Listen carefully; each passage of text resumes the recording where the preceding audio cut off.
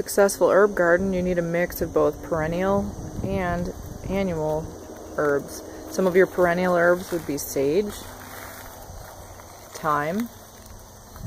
Parsley is a biennial. It means that it grows through 2 cycles, seeds, and then dies back. So you really need to plant it every year so you have a constant crop. Peppermint would be another, or any of the mints for that matter, would be another perennial. And rosemary, of course. I mean, sometimes in the wintertime you want to provide a little bit of help for that. Rue is also a perennial. I like to mix mine up with some perennial flowers so that it's not just all herbs. But then I throw in my annual herbs like basil and calendula, which is another one over here on the side, to complement.